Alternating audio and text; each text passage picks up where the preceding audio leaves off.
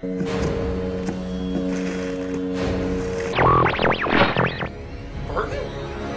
did you do? You've made quite a life for yourself. You should be very proud. But what was in the box? What's in the box?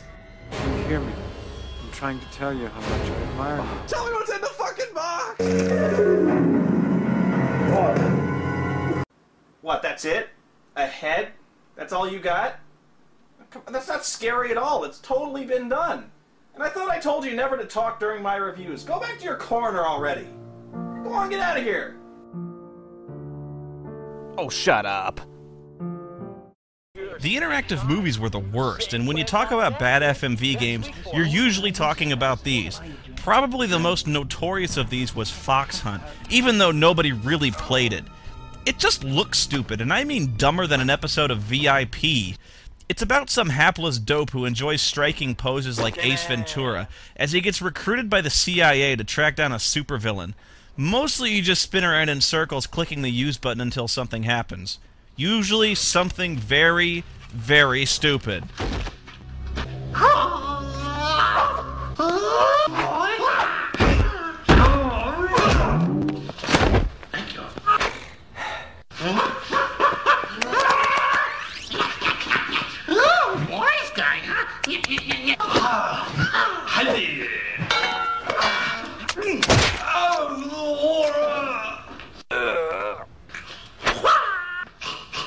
Oh man, I cannot let this go on any longer. The last game I'd like to highlight is one that I remember very fondly, but nobody else seems to. A game based somewhat on a Keanu Reeves movie, based somewhat on a William Gibson hallucination, Johnny Mnemonic. A game that only ran on Windows 3.1, a game so heinous that installing it somehow torched my master boot record. I didn't even think that was possible with DOSBox, and even when I recovered, it still didn't work. You don't even want to know what I had to do to get this footage.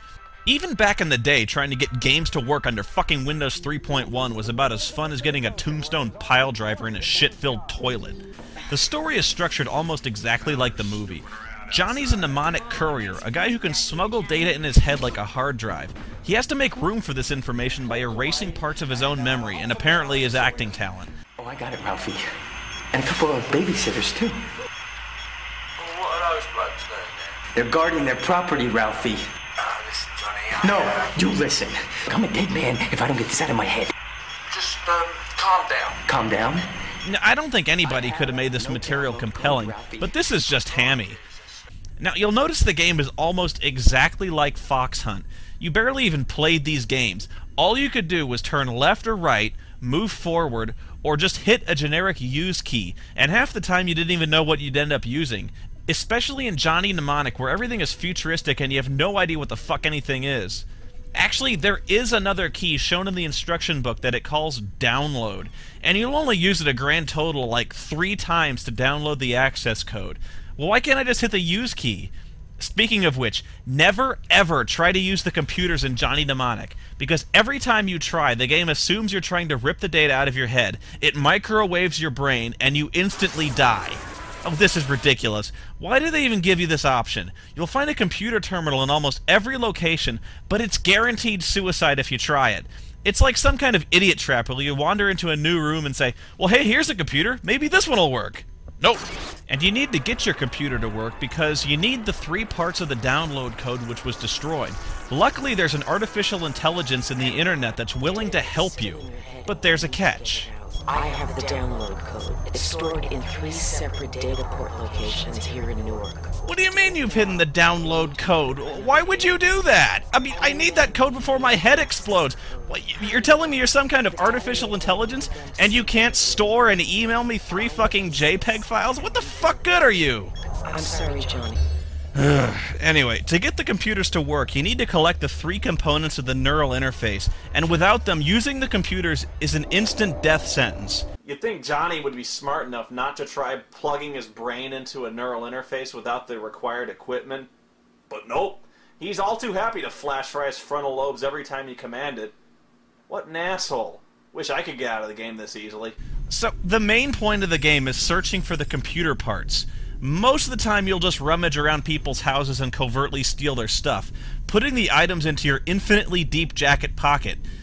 And most of the time the game gives you no idea of where you're supposed to be going, what you're supposed to be doing, what items you're supposed to collect, what the items you're collecting actually do, or where you're supposed to use them. You have no control over when Johnny uses them. If he has the particular item at the time he needs to use it, he uses it. If he doesn't have it, most of the time you just die. And when you die, you have no idea why you died, or what item you might have needed to prevent dying. Why is there money in the toilet? Anyway, you'll die a lot. What'll happen is the Yakuza hitman with a techno whip coming out of his thumb and his sidekick, some white guy who looks like Andy Dick on steroids, will burst into the room with guns and chase you through the level. Problem is, you never know which way to go, and the game is outright merciless. There aren't any hints. You just have to pick a direction and go. If you're wrong, you get shot. If you're right, you run to the next screen and repeat the process over and over again until you've played it so many times, you've just memorized the proper sequence. It's like playing Dragon's Lair without the flashing hints. Do I take the door? Nope. The hall?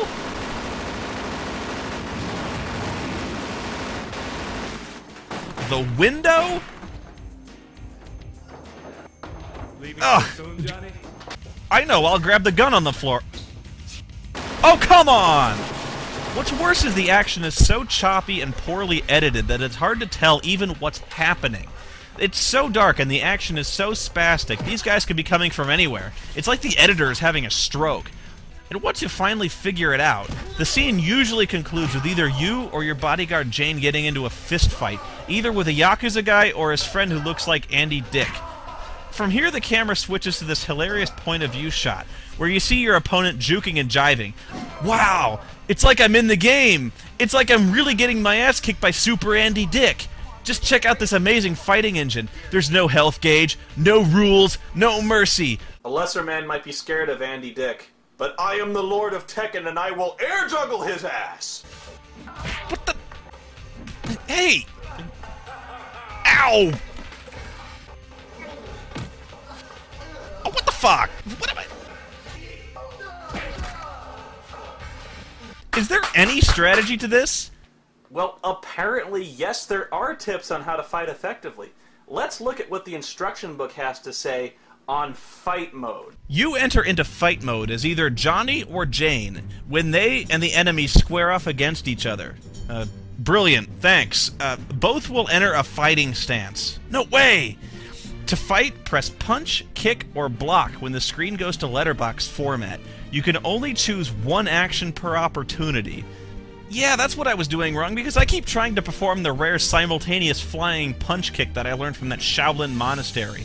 And no kicking while blocking, that's cheating. In general, it is best to punch or kick when the enemy is moving away or their posture creates an opening. Block when you sense the enemy attacking. During the fight, you will see reaction shots. If the opponent is struggling, you are winning. If Johnny or Jane is stumbling, you are losing. No shit. If you win, Johnny or Jane returns to full strength and the game continues.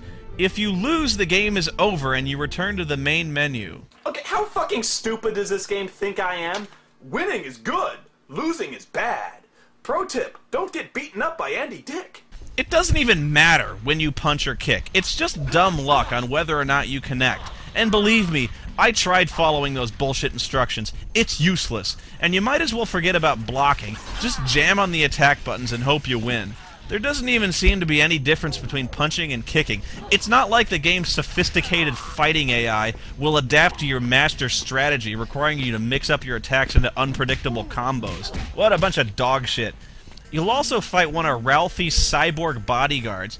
In fact, you fight her every time you go to Ralphie's, as if she never gets tired of you kicking her ass. The bitch is persistent, that's for sure.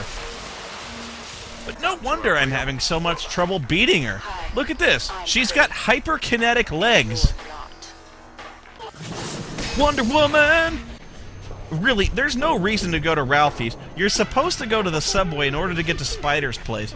And along the way, you encounter a crusty homeless man who just happens to be viewing pornography on some